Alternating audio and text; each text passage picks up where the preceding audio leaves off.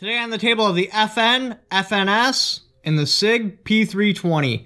You will see a price split of about $135, the P320 being about $135 more than the FNS. Now you can get cheaper models without night sights and stuff, but then this isn't even really a fair comparison, because the FN at that price range does come with night sights.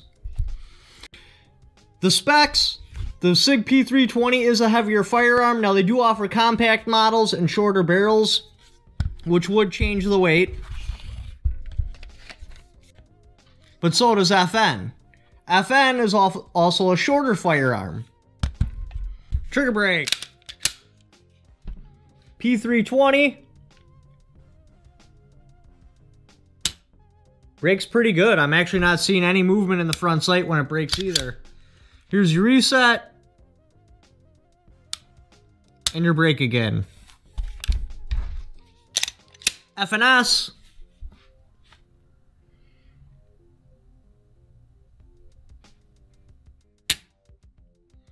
It still brakes pretty good, but I do think the P320 brakes better. Understand this is not the upgraded model. This is back when apparently you could hit them in the back with a hammer and set them off. So when you do upgrade it, or if you do get an upgraded model, it may change the way the trigger acts. Here's your reset on the FN. Right there. And then the brake again. They do break down the exact same, but for some reason I struggle with the P320. I don't know why. Maybe it's a birth defect or some sort of learning disability. But you lock the slide to the rear, run it forward. On the FN, you have to dry fire it. Slide comes off. Then your slide goes back on. And you reflip your lever.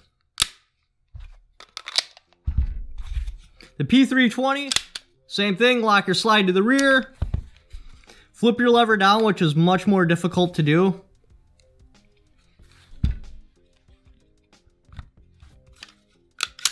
Slide comes forward and comes off.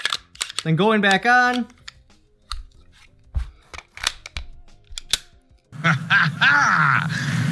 Easy peasy lemon squeezy. When you purchase the firearms, your SIG P320, you're going to get two 17-round magazines, a very nice holster, just a quality case. This really is. It's cut out for the firearm and everything, sticker, owner's manuals, etc. Now with the FN, in total you're going to get three 17-round magazines. So you're basically trading a holster for an extra magazine. You also get your changeable back strap, gun lock, owner's manual, and a so-so case. No joke, the SIG case is far superior than the FN case in every way, shape, and form. Both firearms do have accessory rails. Both of them are set up so if you're one of those people that are all left because you're just not right, these will work for you. Now the FN, it's ambi already. You don't have to change a thing. Slide stop, mag release, everything. The SIG, you have to convert this over, which you'll probably have to go on YouTube tutorials because I'm not exactly sure how, but it is set up so you can switch this over to lefty. Like I said, both firearms do have night sights. Now both firearms do also use the same color dot, which I do not like at all. I want a different colored dot in the front of my firearm so it is impossible for me to confuse my sight alignment when it's completely black. Just saying. How the slides cut, I do like the FN a lot better. These firearms are about the same in thickness, but the FN gives the appearance that it's thinner just by how it's milled. The SIG just looks chunky and fat. Even though it's really not, it gives the appearance of it. The FN has much more aggressive texturing. This you can feel. It just grips into your hand. I like that a lot. Even if I was nervous and sweaty, I would have a hard time dropping this. The SIG P320 is almost like skateboard tape, but worn down. It doesn't quite have the same texture. It's not as aggressive as like skateboard tape is, but it is like a similar like design texture, I guess would be the word for it. The overall look of the firearm, without a doubt, I like the FN better. It just looks sexier, more refined. The FN feels more quality too. You even get a polished feed ramp, which you do not get with the SIG. The triggers, I like the SIG, like the materials they used. It's metal. It just feels really good, but the actual snap of it, it's kind of squishy, if that makes any sense. Like, listen. The FN, even though I hate the trigger, the break of it, it just feels more positive. That probably really doesn't even matter, but it's just a talking point, I guess.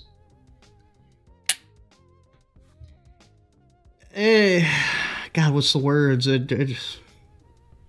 For me, it inspires confidence. Where the SIG, the squishiness of it, it just doesn't. I mean, that's probably not a thing, and it's probably not even a problem. It's just something I've noticed. Neither firearm's second strike capable. The holster that comes with the SIG fits the firearm very nicely. Very easy to draw. Now the SIG, you don't get changeable back straps. The FN you do, but really, I mean, is that a thing? Like, this fits my hand perfectly with the back strap it's got. The SIG doesn't fit my hand so well. It feels too wide. They made the grip too thick. You don't get changeable back straps, but I don't think it would really make a difference. Now, you do get the serial number on the fire control, so you could buy different firearms, and while you're waiting for them to transfer over, if somehow you're magically in a state that has a waiting period, but doesn't also restrict the firearms parts, that would work for you. But because of laws, they pretty much made that feature useless. It's about as useless as a changeable back strap. Chances are, if you have a waiting period on your pistol, you have a waiting period on all the parts, no matter what. Like Illinois. You order a rifle barrel, there's a waiting period.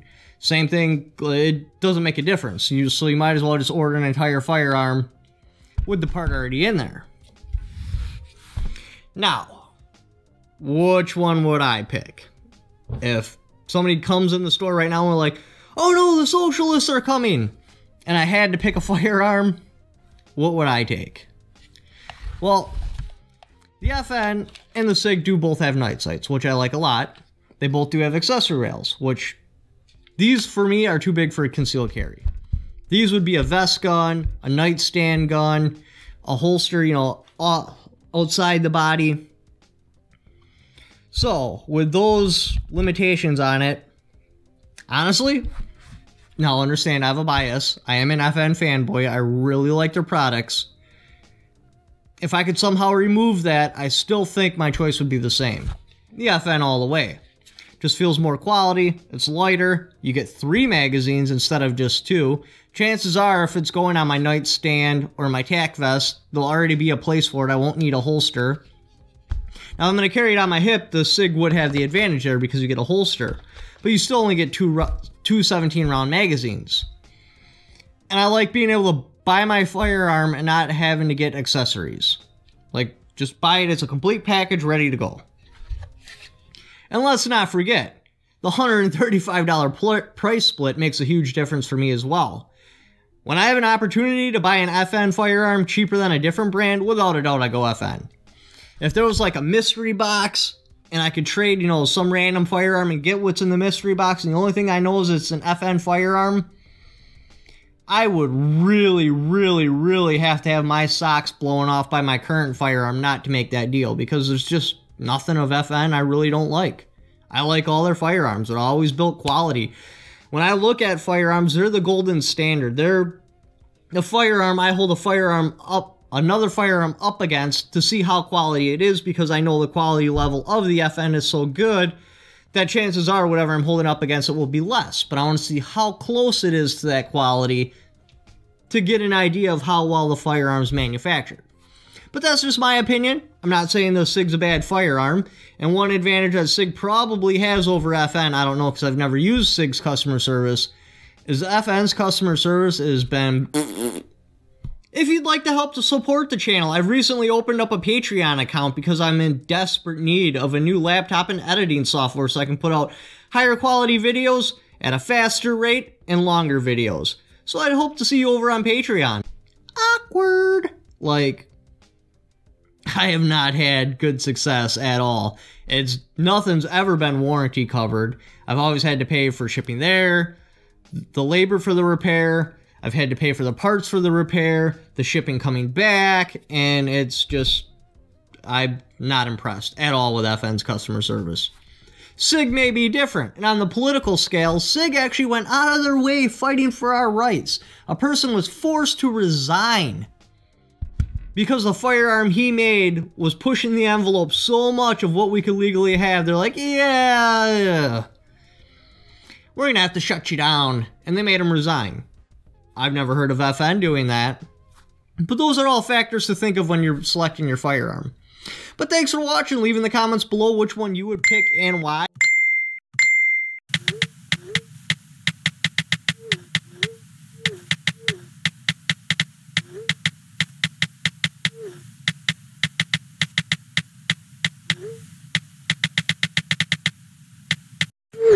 If you own either of these two firearms, and what you think of them. You want to teach me just how you like it? So I can make my daddy happy? Don't forget to subscribe.